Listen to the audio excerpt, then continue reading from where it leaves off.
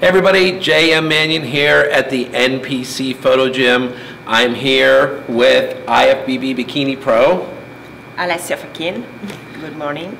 Good morning, good afternoon, or? Good afternoon, yes, because right now it's not more morning, so good afternoon. Yes. All right, so Alessia, we want to get people to know you a little bit better. Give us a little background on yourself. How long have you been competing? Where are you actually from? We know Italy, but give us a little background so people can understand a little more. I'm from Italy, so I live near Venice. It's like 6 years that I compete, like competitors, I mean. And this year I have taken my dreams to take qualification for Olympia. I'm pro from 2017.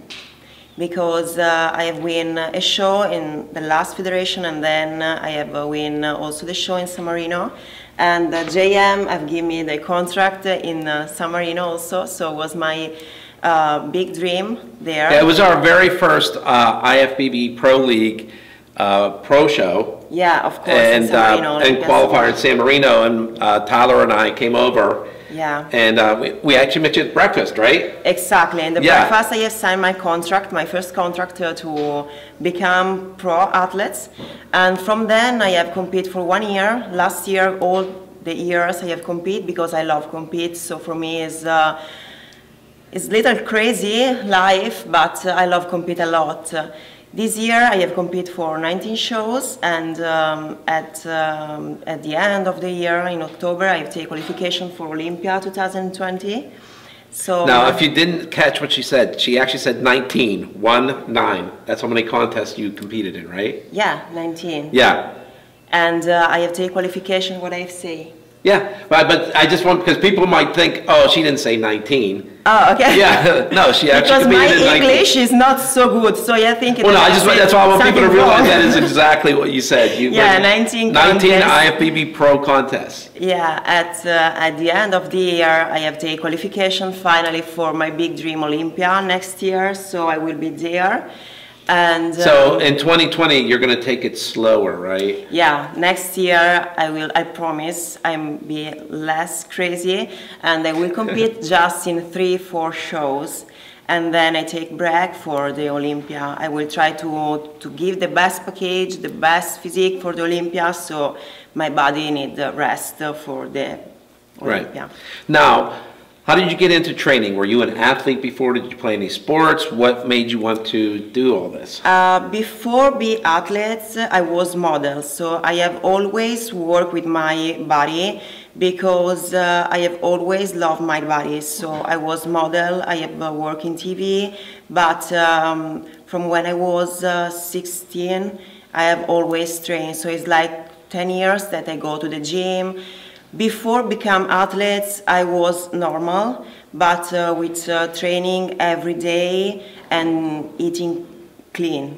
So it's my lifestyle, it's be part of me. So what you said you were training, you were doing stuff while you were modeling.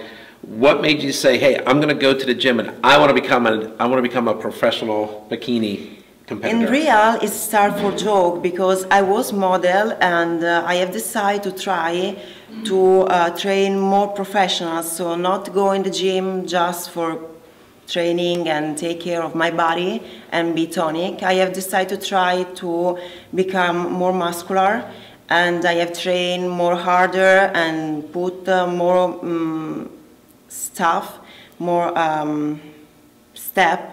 So I have decided to become more muscular, more tonic, and I have decided to try for joke one competition, and I have won that competition. And after that, I have decided to close with model and start to become athlete. So I have compete, and from 2015, I have compete, and this is my life. Now, when you first started, did you look at magazines? Did you look on YouTube? Did you have a trainer? Did you have people in the gym? Anybody to help you, or were you doing it on your own, trial and error? Say again. I said, who taught you? Did you teach yourself? No, I have trainer. My trainer is Riccardo Panain. I love him. From the beginning? No, I have changed 3 coach because my first coach was one coach from Italy. He have completely changed me. He have helped me so much. So I'm grateful for that to him. But after that, he have decided to close with the lifestyle of competitors. So I have changed coach. And I have changed with Kim Odo. I love him like person. He is very good person, but I have lost motivation after little small month. So I have changed again with my actual coach, is Riccardo Panain, until January. So it's like 1 year that I'm with him, and I love him because he worked very good with me. He's a very good person. He's genuine. So I'm very good with him, and yeah. So I mean, you train coaches, but it's more like you were saying, you want to learn from different people. Yeah, exactly.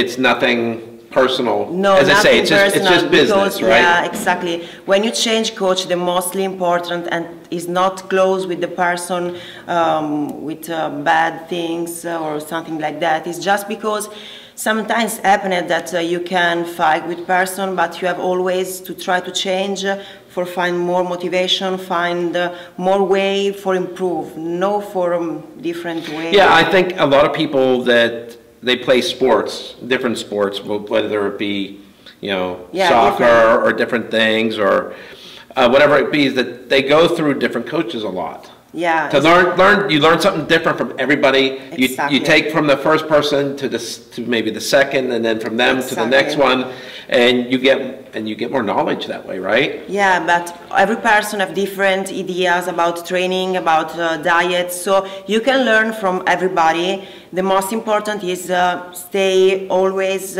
clean with everybody. So you have to be humble, clean, and good person with everybody. This is the most important things, I think, personally. Right. So now you're looking at the future. You're going to do less contests. Yeah, not 19 in a season. I promise, no, 19. What do you think is going to happen? Your body is not going to know what to do. It's going to have a nice rest. My body, I think, will say thank you, God.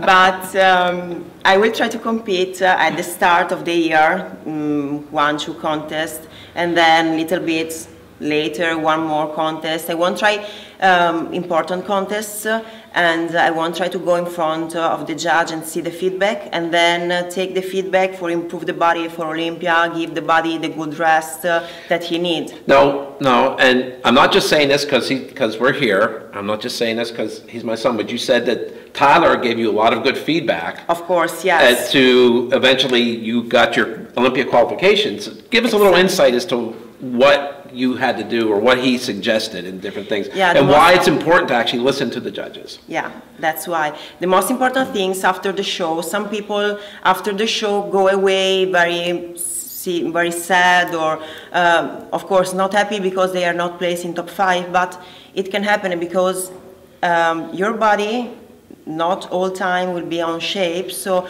you have to go to the judge after the competition or maybe text them, because after competition, you know, the judge are tired after all the day in front of all competitors. So ask them what they have say in you that was not good, and ask them what you can do for improve, and follow the line of the judge. For example, to me, after Tampa, I have asked to Tyler what was wrong and what I have to improve, So he said me to have more smaller back and have less tight legs and glutes. So I have working, I have taken a little bit break, and I have stopped compete for a little bit. I have tried this adjustment in my body. I have worked with my coach. I have put my back smaller and my glutes more fuller, less striation. And I have decided to come again in front of him, and I have received a good feedback from him. So it has made me very happy, because for me it was very important, and I have called my coach crying. You know, Tyler gave me good feedback, so for me it was very important, the feedback from Tyler. Yeah, Yeah, and that could be for any judge that you talk to, correct? All judges, because after competition it's very important, go to the head judge and ask them the feedback, because if you follow what judges say, you know you will be good, because they judge you, they want a different look, and if you follow the line, you will be good.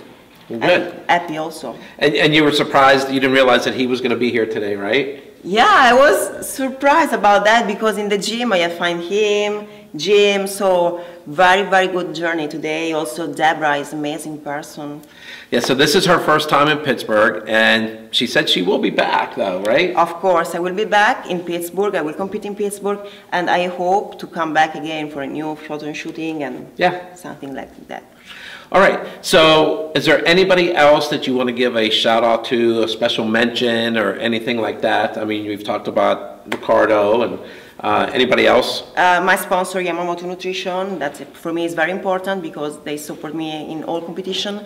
And my sponsor of bikinis, that today have given me the bikinis, Sweet You Swimwear, and the Proton Tanning, that today have given me the tanning for put a little bit color in my skin, because Proton always have sponsored me and it's amazing. So you're saying for the photo shoot and video shoot, you would have looked like this if it wasn't for the Proton? Yeah. I look like very white, and I look like ghost if I not put some Proton. So Proton have saved my life. So because Halloween's over, we don't need ghosts. Halloween is over now. It's Christmas. So, or I look like how is it in English? Rena, a clown. A clown. No, the Christmas. Santa Claus. Yeah, exactly. Santa Claus. So, okay. Or white like skin. So. It's better like that. All right. So if people want to follow you on social media, where can they follow you? Alessia.Facchin, IFBB Pro. So I am in Instagram like that, so the people can follow me. All right. Well, this is Jay and Manion. Alessia Facchin. And we are signing out for NPCNewsOnline.com.